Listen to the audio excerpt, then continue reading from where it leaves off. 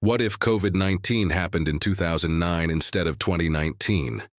In our timeline, COVID-19 emerged in late 2019, rapidly spreading into a global pandemic by early 2020.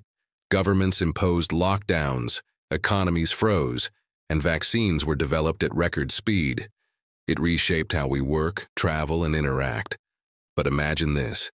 COVID-19 hits the world in 2009. Barack Obama is newly in office.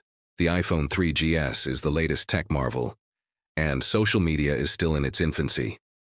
The virus emerges in China, spreading quickly, but without Zoom, TikTok, or widespread remote work infrastructure. Hospitals already strained by the H1N1 flu are overwhelmed.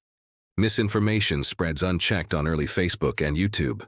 The economy, still reeling from the 2008 crash, plunges into a second, deeper global recession. Globalization stalls and trust in institutions erodes earlier. Vaccine development lags. mRNA technology is a decade behind.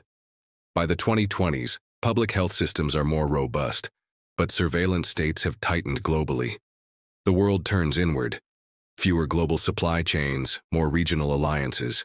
Today, we might see fewer smartphones, slower AI progress, and more government distrust. Dramatically altered lives. Barack Obama, whose presidency is defined by crisis. Elon Musk, whose ventures face massive delays. And Mark Zuckerberg, whose platforms are blamed for viral chaos.